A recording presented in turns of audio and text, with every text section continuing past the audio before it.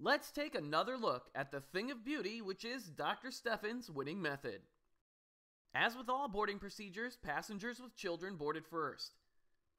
This caused an early but predictable hang-up.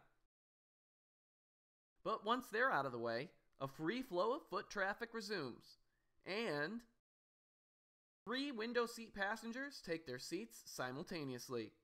You won't see choreography that beautiful outside of the Bolshoi. Almost immediately thereafter, it's the pop, pop, pop of 3 overhead bins being opened at once. Dr. Steffen's method, making full use of the aisle.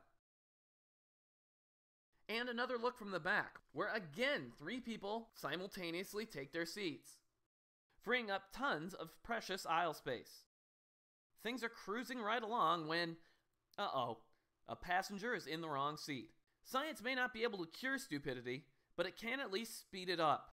This seat interference would have cost lots of precious boarding time in the other methods, but here we can see passengers near the front are still taking their seats, and the line keeps moving. As a new crop of passengers fill the plane, behold, another simultaneous group of 3 seating.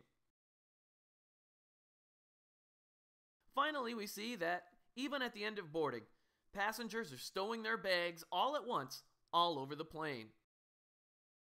It's an effort coordinated by science that cuts almost from traditional boarding methods. You kind of killed it. Look at that. Congratulations. Way to go, doctor.